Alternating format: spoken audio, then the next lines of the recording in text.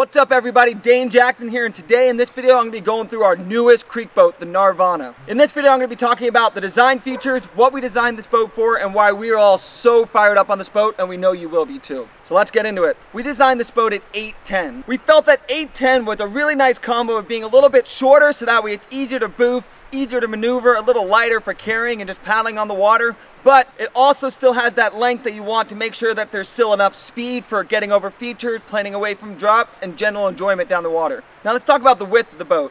Not only did we keep this boat nice and wide for stability, but we made sure to carry the width really nicely through the middle of the boat, giving you a much more stable and balanced package, giving you also a much higher floating boat. Also, by having that width through the middle of the boat, it gives you much more planing surface for carrying your speed over features, skipping away from drop, and just staying on top of the water. But when you get to the stern, we made sure to taper that stern in really nicely toward the end. And the reason for that is that whenever you need to maneuver or get on edge to boof, there's nothing there that's going to stop your ability to lift that bow nice and high.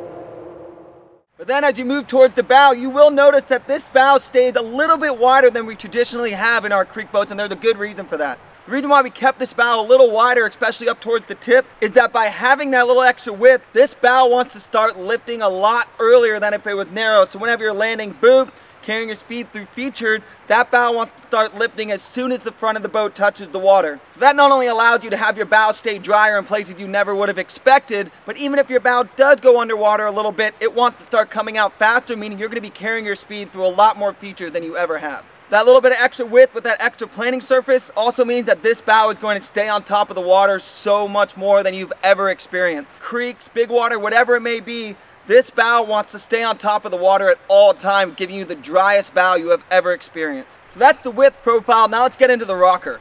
Not only do we give this boat a ton of rocker to make sure that that bow is staying on top of the water at all time, it's the easiest to boof boat you've ever paddled, but we actually carry the rocker profile through the entire boat.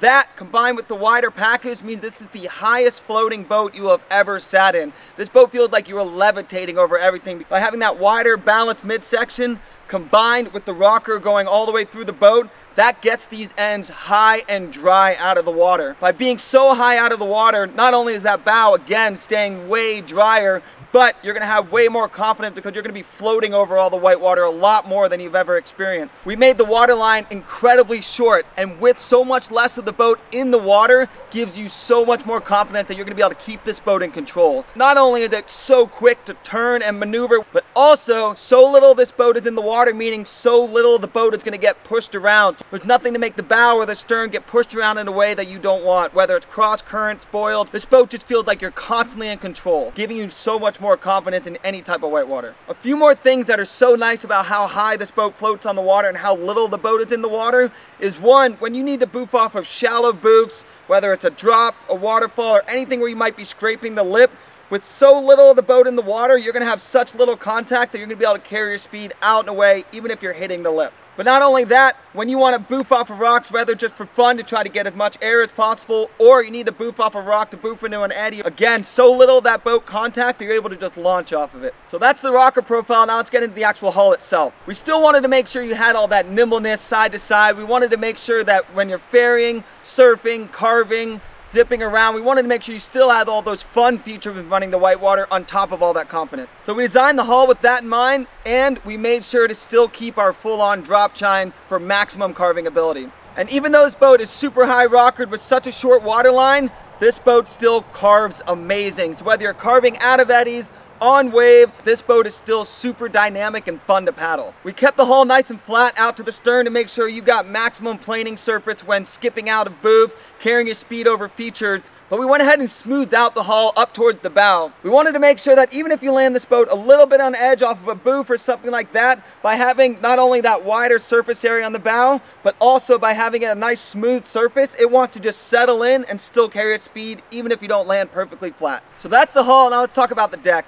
Not only do we want this boat to float as high like we talked about, but we wanted to make sure you had all the volume needed on the deck for utmost confidence. We kept the volume high in the bow, so this bow wants to resurface incredibly fast, even if your bow doesn't stay bone dry. We kept the volume through the middle to make sure there's nothing there that's low that could grab you on eddy lines, boiled. But then in the stern, we made sure to keep the volume high as well to make sure that you have full confidence that you're not going to back enter this boat. But we also designed the stern to make sure that there's nothing in the way whenever you need to do any type of maneuver or boof. Not only do we keep the volume in the deck for confidence, but we also wanted to make sure you are as comfortable as possible no matter what size paddler you are. So that's the overall design of this boat. Now let's get into some of the finer details, because we wanted to make sure that we looked at every single thing we could and try to find ways to improve upon them. Starting at the stern, at the tip, we wanted to make sure we designed not only the most structured stern, but also designed the parting line specifically in mind that even if you spend year-round stern tapping, you will have full confidence that this boat is going to last and not break on you. Moving up from that, we went ahead and redesigned our drain plug area, making sure that you have enough space to get your fingers in and get that drain plug out with ease. Moving up from that, we went back to the full grab handles back here. That means whether you're lifting a boat for a portage, passing it onto a car, getting out in a hard spot on the river, you have full grab handles back there to grab onto, making it a lot easier.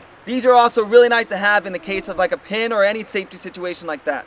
Moving forward from the grab handles, we have two things that we've never done on our boats before. We added our molded in rear wall holder. And the reason for this is to give more structure and make sure that stern wall is going to stay in place no matter how much you use it, and you don't have to worry about the wall potentially tipping over. And the other thing we've never done in our boat before is we actually didn't polish under the cockpit rim, giving it a little bit of texture rather than a smooth finish. It's not uncomfortable to the touch, but what that does is anyone that's gotten a fresh boat and is about to go run any type of whitewater where they feel like maybe their skirt could come off, sometimes you'll actually go and just scratch up the cockpit rim a little. Now, even if this boat is fresh out of the bag, you don't have to worry about that skirt coming off. Moving forward, we still have our full grab handles on both ends of the boat. On the bow, we actually moved the front grab handle back just slightly to give a little bit more space from the grab handle to the tip of the bow and actually peak the deck ever so slightly to give it more structure. So in the case you do piton, this boat will have more structure and is less likely to fold on you. Another thing we did with the front and back grab handles, we kept them sideways. And the nice thing about that is whether you're dragging a boat, passing a boat, lifting a boat up, by having them sideways, it's a nice comfortable grip and you don't have to worry about your fingers getting jammed when trying to lift the boat. Just gives you a much more comfortable experience whether dragging or passing the boat. Another thing we did is we wanted to make sure that you had the most structured sidewall of this boat we could. So not only at the cockpit rim did we make sure to give it a nice structure, to give it stiffness, but we also carried the stern deck lines all the way to the hip. So that way, no matter how much abuse you put this boat through, you won't have to worry about it folding there. So that's the outside. Now let's get into the inside of the boat. This boat will come standard with our full whitewater outfitting with our Unishock shock absorbing bulkhead, our easy to adjust seat, the Sherlock back band, our fully adjustable bee's knees, giving you a little extra hook on your thigh pad for those that want it. But we also heard your feedback and made a few small changes to our outfitting. Number one, we put bungees in between the front wall and the seat, so it's a place you can put something like your rope, your water bottle, and it's not in the way of being able to adjust your seat or your bulkhead. Another adjustment we made is on our hip pads. We moved the buckle from the back of the hip pad to the front. So now when you're getting in the boat, you won't have to worry about your back man catching on that buckle. We also added a second strap to our hip pads. Now the hip pads aren't going to pop up. They're not going to move around as you're paddling. They're going to stay exactly where you like it all day. So that's the Nirvana. In this boat, you're going to have the most confidence you've ever had. You're going to have the driest bow you've ever experienced. You're going to stay on top of the water in places you never thought possible. You're going to feel like you're levitating over waves, curlers, features, whatever it is. This will be the highest floating, driest bow, most confidence-inspiring boat you've ever paddled. So you have that width and stability, but this boat is still nimble side to side, meaning that carving, ferrying, surfing, whatever it is still super easy and fun. This will be the easiest to boof boat you've ever been in, whether you're doing straight boofs, late boofs, whip boofs. This is as easy as it gets. And even though this boat is high floating, high rocker, this boat is not slow. You still have all that speed you want for confidence in whatever type of whitewater or just enjoyment when skipping out of boofs and things like that. With the way this boat carries the speed away from drops, it lands soft. One final question I'm sure you have, because it's a Jackson standard, is it easy to roll? And the answer is yes. This boat is incredibly easy to roll. With that short water line and the high rocker, as soon as you go to roll this boat, this thing wants to come up right away with ease. Because we want everyone to have access to our designs, I'm very excited to say we will have 3 sizes of the Nirvana. So if you want the driest bow, the easiest to paddle boat, the most confidence inspiring, while still the most fun you've ever had out there, you've got to check out the Nirvana. Well, that's the Nirvana and all the reasons why we are just so fired up at Jackson Kayak to have this boat, and I cannot wait to get on the water with you guys in this boat.